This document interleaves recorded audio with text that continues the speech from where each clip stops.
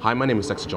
I'm the lead organizer and founder of two mental health initiatives, DFD, Dance for Depression, and currently Prjct Hope. I started getting involved with mental health initiatives and projects soon after my suicide attempt late last year in August of 2012. A range of different particular factors had influenced such happening. I had gone through depression, major depression, might even suffer from an actual bipolar disorder that actually led to my particular attempt then in that particular point in time. And it eventually moved me to want to do something more for others and those who had also been suffering in such a particular instance. With concern to what I decided to do here in Nyuurnibe, I decided a month after my attempt and after going through a little bit of a process to try and get better, after receiving a little bit of help, after being hospitalized, I decided to set up an initiative called DFD, Dance for Depression. Came from, well, one particular love of dance and how that in and of itself has always spoken to me as being a language to break down barriers and to bring people together. It was basically through that, and also the fact that I realized that through dance I felt a little bit better and I was able to move out of my particular zone and to live a little bit more. You know, I decided to put those two together and try and promote mental health awareness, but also positive living and just pretty much just awareness and bringing to light an issue that has been unfortunately always been silent. What DFD has actually been able to accomplish, the main thing that I wanted it to accomplish, at least in the particular 1 year span that I had for it, was awareness. I know for a fact that it was a shock to many friends and people I had met in this particular community when I did come out with the fact that I had a mental illness. And the main thing, main particular aim of DFD at the particular point in time was to create awareness and to actually make or move specific players, to get them more involved in providing more services and more of a support structure for other students like myself on campus here in Nyuurnibe. DFD was able to accomplish this. I think it's safe to say that the student union of St. FX University has heard it and has listened to it loud and clear. Their mandate this year has definitely looked at focusing on providing more support for people who suffer from mental illnesses. And I think that in and of itself is progress. That was the main accomplishment for DFD as of that particular moment in time. Well, I honestly think that the art is in and of itself the essence of life. It is what humans use to express themselves, what they use to connect others from varying cultures, varying backgrounds, ethnicities, and it does bring us all together in a particular framework. I think a beautiful tapestry, if I may say so. And in and of itself, it does provide a person with a way to, at least an outlet to express themselves. You know, it's an expressive art. It's an expressive form of communication. So I think the art in and of itself ensures that a person is more full in their life, just in general, and that in and of itself provides a better life, I think. Which leads me to my next project, my next mental health initiative, which is called Prjct Hope. Prjct Hope basically is a youth-driven initiative that looks at recruiting young artists, musicians, people who are in the arts and culture scene, and asking them to donate a minimum of a minute towards mental health awareness. Say, for example, you might have a particular band that might be performing a particular night, and a particular Hope Ambassador, Prjct Hope Ambassador, would spend a minute, either in silence for those in honor of those who have unfortunately taken their lives because of the silence that does surround mental health and mental illnesses rather, and you might have an artist that might donate a particular painting or do something of that sort in honor of those who are currently suffering from mental illness in silence. In essence, Prjct Hope looks at providing a voice towards, well, for those who suffer from mental illness, or at least providing awareness of, again, more awareness of this particular issue. But instead of just focusing here in Nova Scotia or here in this particular town, it goes coast to coast to coast, looking for particular ambassadors, musicians, artists, and whatnot to bring a face to it, and then to also ensure that they can inform people of particular services that might be in their local communities to help them, help those who suffer from mental illness to receive the necessary treatment in order to start the recovery process. Right now we've signed up quite a few artists, and I'm quite excited. It's been about a month that we've launched this, and the official launch actually is only coming up, and it's still in its foundation stage, I guess, but it's already coming along quite well.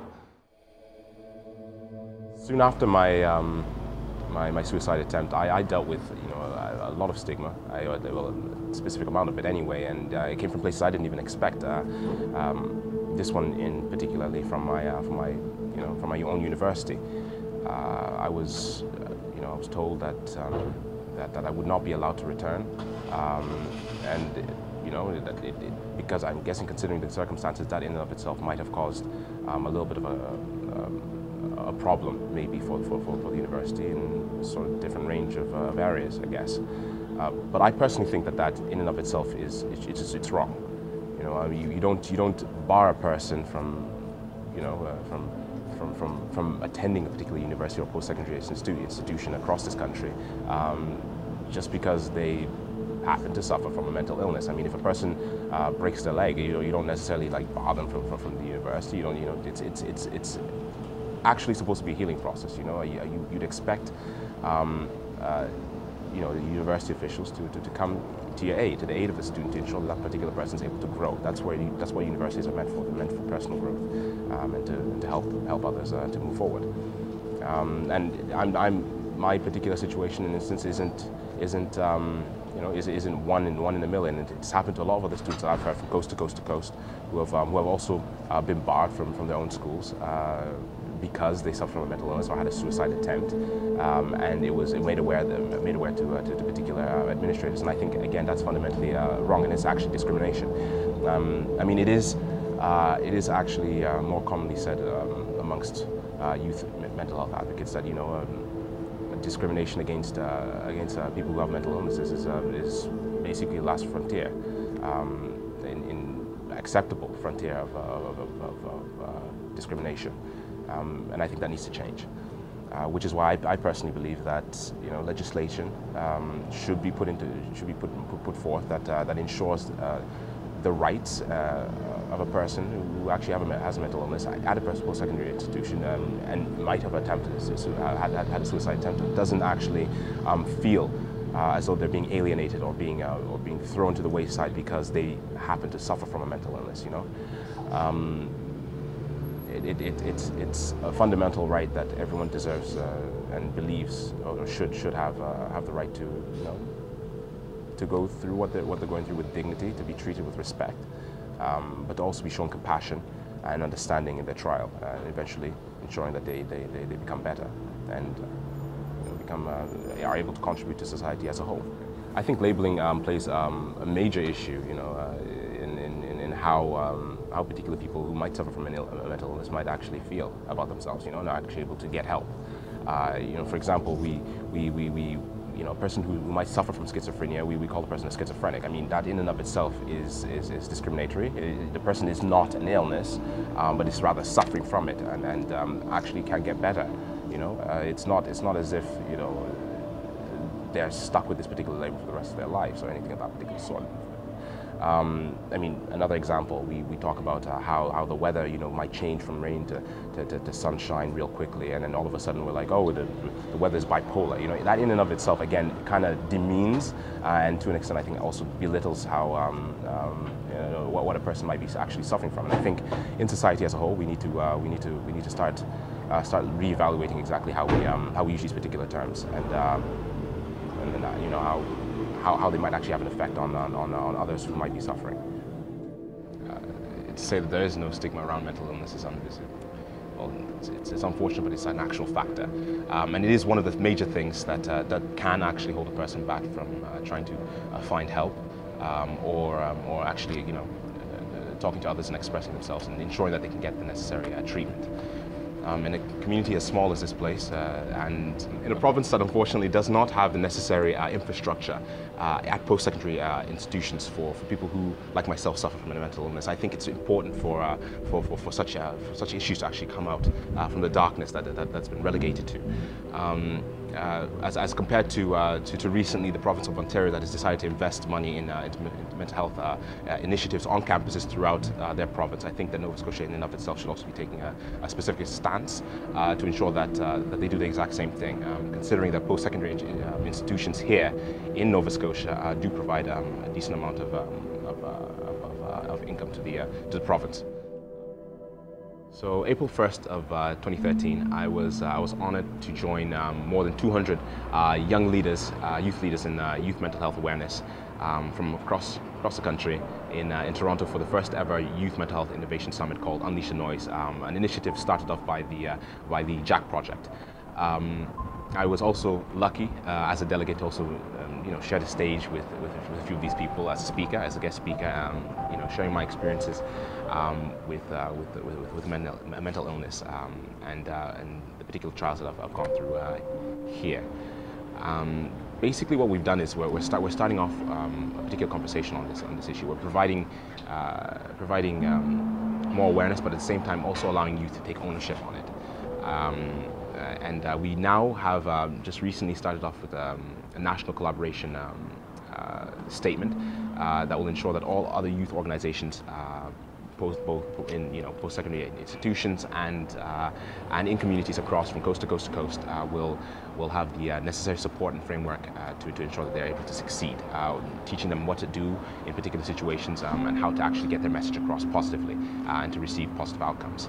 At this particular summit, I was able to experience or at least interact with a lot of the students that had mentioned or talked to me about different approaches that they've taken in order to bring a positive outcome or bring a positive message to people in the community and informing people about mental health issues and how everybody does actually have mental health, and also providing a safe and positive environment for people who suffer from mental illness.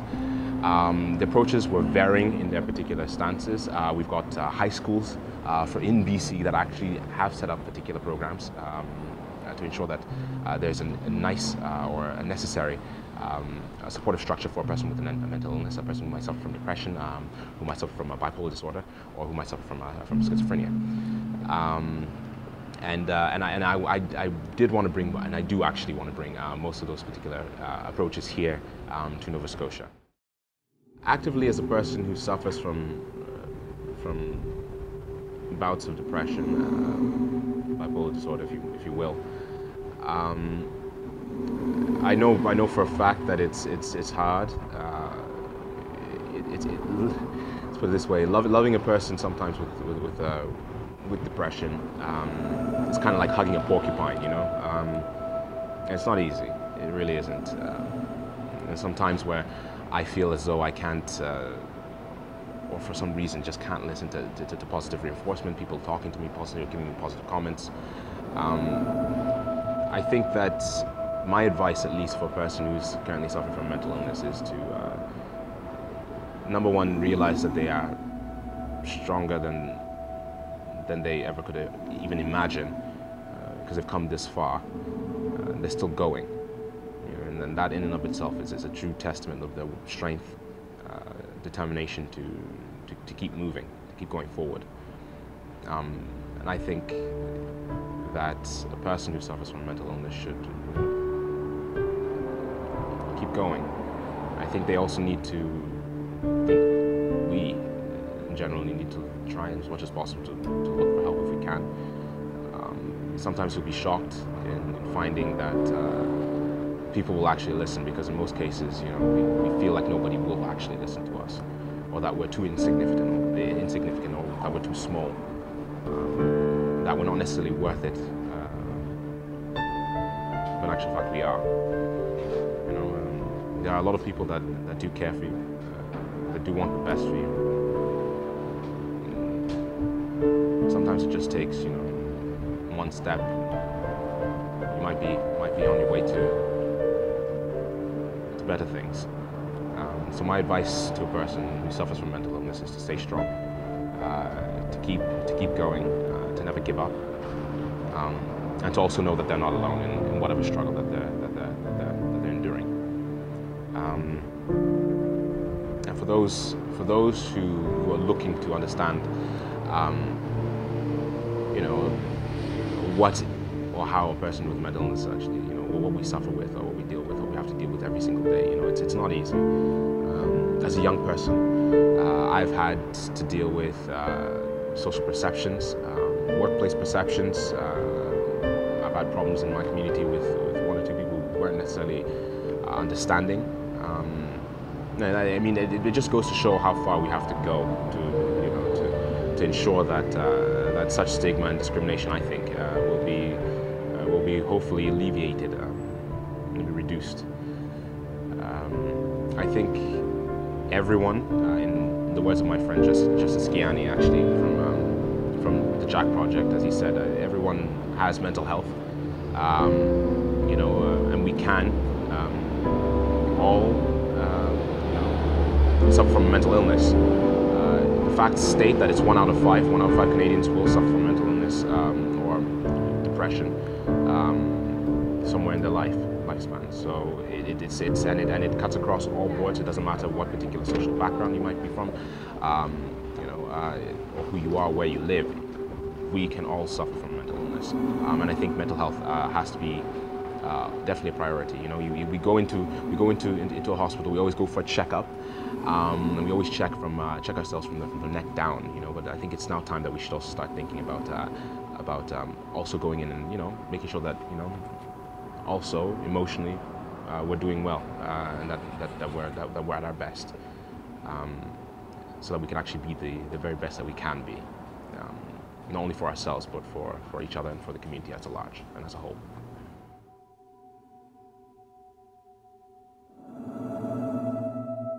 Green Day is basically an initiative that I'm trying to start up here. I'm trying to recruit as many members of legislative assemblies across this country, including federal, to take a day where they will still stand up and show their support for people who might suffer from mental illness by wearing green, which is the color mostly associated with mental health awareness, and our ribbon.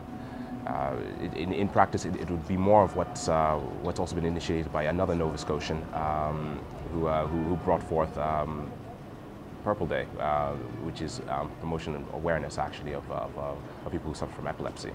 And I'm trying to do the exact same thing, but more towards mental health. I'm also trying to get basically our leaders to take a stand and actually and show others that they're not alone.